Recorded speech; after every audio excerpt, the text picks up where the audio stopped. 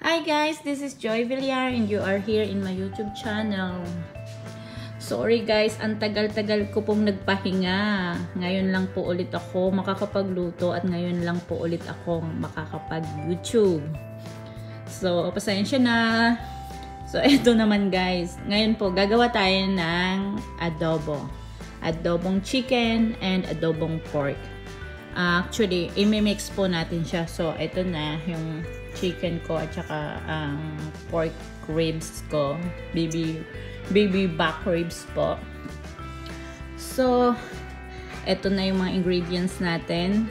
I have a garlic, onion, and ground pepper, and dato puti, soy sauce, and dato puti vinegar. And I have a whole black peppercorn. And of course, huwag natin kalimutan ang ating dahon ng laurel. So ngayon guys, mag-start na tayo. Maggigisa-gisa na tayo. So ayan na guys, ito na yung ating kawali. Ito po ay Salad Master na kawali. The best pong kaldero ito. Ngayon po kung may gustong mag-order ng Salad Master, just PM me or comment to my video here down there. At ipapa-deliver namin, or you know, we can talk about it kung saan po makakapag-order ng Salad Master. It's the best kaldero po talaga. The best one. So ngayon guys, magigisa na tayo. So lagay na natin yung olive oil.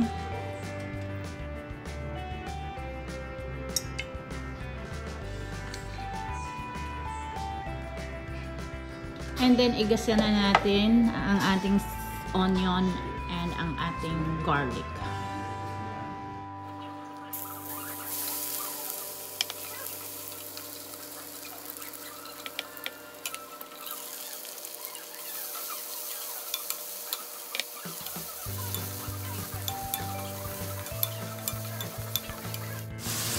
Tapos, ilagay na natin yung ating meat na pork and chicken.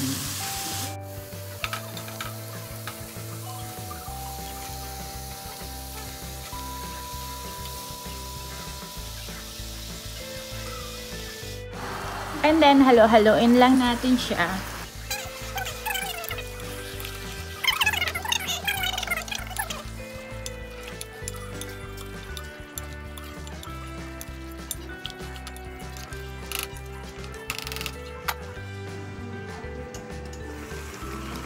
So ngayon guys, ilalagay na natin lahat ng mga ingredients ng ating adobo.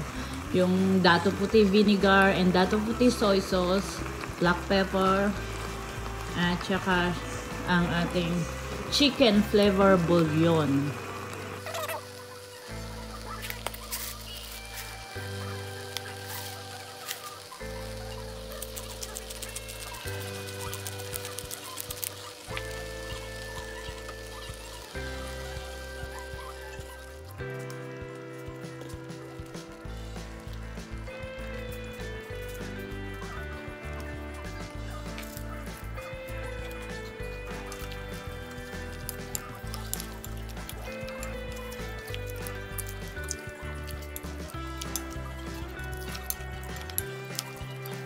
So ngayon guys, tatakpan natin siya hanggang sa kumulo siya at para manuot ang lasa ng ating soy sauce. Okay?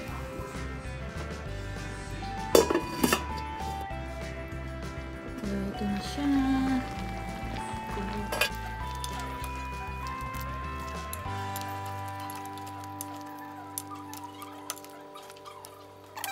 Yan ang ating chicken bouillon. Ito. Hindi lahat ha.